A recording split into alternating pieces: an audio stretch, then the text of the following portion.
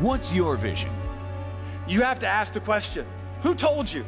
Who told you that you can't win in life? Who told you that you'll never break out of that poverty? Who are you listening to? See, you've got to know that God has a great plan for your life. You're not purposeless. You're not here by accident. You're a unique individual with giftings and talents that God put there on purpose. And we've got to get you to that point to see it.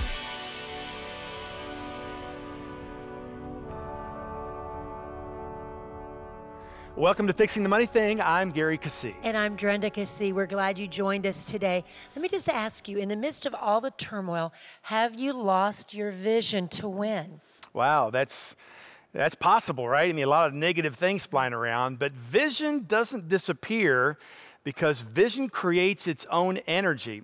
In other words, vision, Drenda, I always say, can drag you to success. It motivates, it's passionate, it has zeal, it overcomes obstacles, looks past the circumstances, and we want you to have vision, understanding that that's still possible. In fact, we had a partner call us. They had a multi-million-dollar deal that just went down the tubes. They thought they were discouraged. We said, hey, wait a minute, let's not let that thing slide. We can still get this back. Let's pray about it.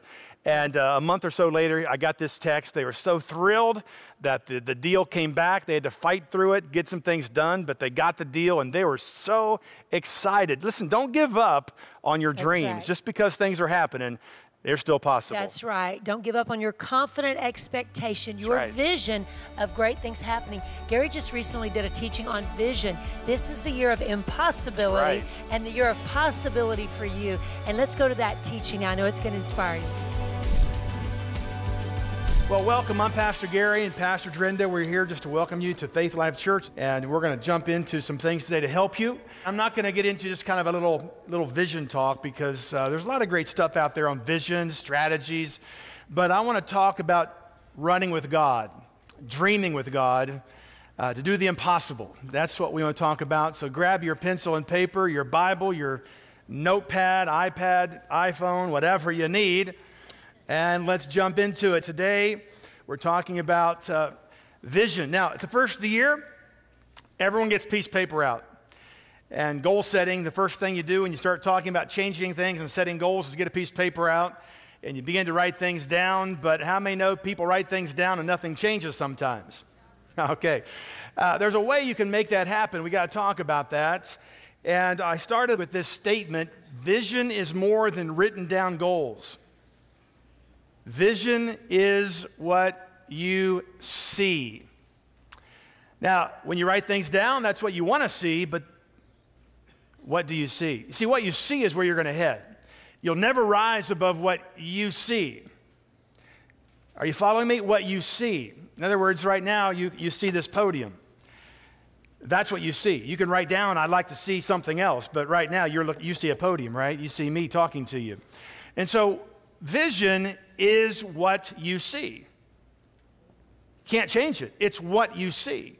But we have to change that. How do we change it from being on a piece of paper until actually you see it? Now, here's a big difference. You know, you have goals written down. You get up in the morning, and you kind of work with your plan. You start making the changes necessary. And it's kind of a struggle, isn't it? You have to kind of force yourself to kind of bend and mold and wrap yourself around those things you've written down. But vision's different. You'll get up and work with your goals, but when you have vision, it gets you up in the morning. Let me say it again. Vision gets you up in the morning.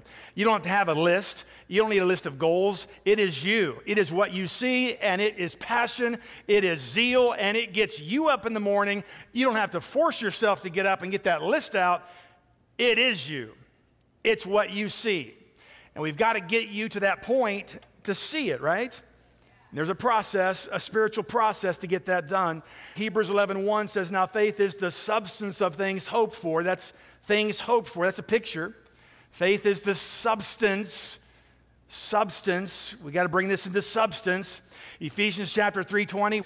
Now to him who's able to do immeasurably more than all we ask or imagine according to the power at work in us. So is there a limit? God is able to do immeasurably more than you can ask or imagine. So what comes first, imagination or asking? Help me out. You can't ask unless you imagine, all right? And you'll never imagine until you learn what I'm going to teach you today. It's called desire. Desire. And you would think that, well, that's easy. Desire's easy. Not necessarily. Let's talk about it. Let's say you need a car. Let's say, okay, we need a car. Car is a generic word, and you automatically think of, wheels and an engine and a car. But when you think of a car, what happens is you immediately, that's a desire. Desire gives birth to imagination. Now, imagination is not blurry, it's specific. So if I said, I want you to picture the car or imagine a car, you can't imagine a car, you imagine the car, the brand, the color, and you begin to imagine what you'd like in it, what color it is, and different models and different aspects of it, correct? Imagination is never blurry. Thus, asking is never blurry. Let's just ask God for a car, it won't show up. If you can't see it, the Holy Spirit can't bring it. So desire, we need a car. That's desire. Desire births imagination. Dreaming, okay? Seeing it in your imagination. It all begins with desire. And Drenda and I, we have a financial company that for 96 and 1997, we had the largest office, the number one office out of 5,000 offices worldwide. 96, we launched the church, and so I got busy, and of course, I kind of assumed that we would not be able to keep number one status because all these other guys, that's what they do full time. They're in business, I've got a lot to get done, so I can't possibly keep up, and so we did not make number one. And we go to the yearly conventions. We have multiple vendors. One of the vendors, had these great conventions, so we went to the convention. We sat there for 18 years clapping for the top 10. They got a $100,000 bonus check. We're clapping. That's awesome, Let me ask you a question. Did I ever desire to be up there and have the $100,000 bonus check myself? Yes. You're wrong. I'm trying to help you with that. Hold on. Okay, let me read the definition of desire. Desire's definition is a strong feeling of wanting to have something or wishing for something to happen. Did I have a strong feeling and desire to be up there? No, I didn't. Now, hang with me here. Here's why. I already told you that I already made the decision that I was busy. I was already maxed out. That I thought it was impossible. I already made my decision. Because I already made my decision that it was impossible, I had no desire, strong feeling to get there. What happens is you're sitting there today, and without realizing it, you've already said no to a bunch of stuff, and you have no desire for it. In fact, people are so beat up in life, they don't dream anymore. Nothing tweaks their desire anymore. They're just kind of getting numb. Little kids, all they feed on is desire. They play make-believe. They imagine. They dream. That's how God, that's the real you, right? That's the language of the Holy Spirit. That's how God operates. But you get so beat up in life, you stop desiring, well, I couldn't have that, I can't have that, whatever. You just stop desiring. Thus, you don't imagine, you don't dream. Nothing happens. So when I sat there all those years, 18 years, and God spoke to me in the 18th year and said, why aren't you up there?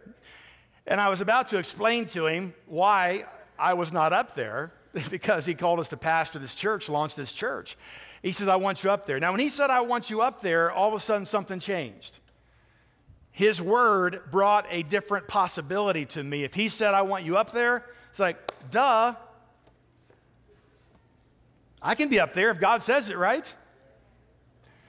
And it was only then that I began to actually imagine and seeing myself up there and receiving the download of the plan that got us there. And of course, we did it that year. We did the millions of dollars we had to do. We made it that year, got the $100,000 check, did it the next year. So who's the one that cut it off? Who's the one that stopped it for 18 years? I did. Why? Because I thought it was impossible. Hi, I'm Gary Keesee, and you will never fulfill your destiny until you fix your money thing. Visit GaryKeesee.com, and don't forget to hit the subscribe button below for more amazing weekly videos on fixing your money thing. And thanks for watching.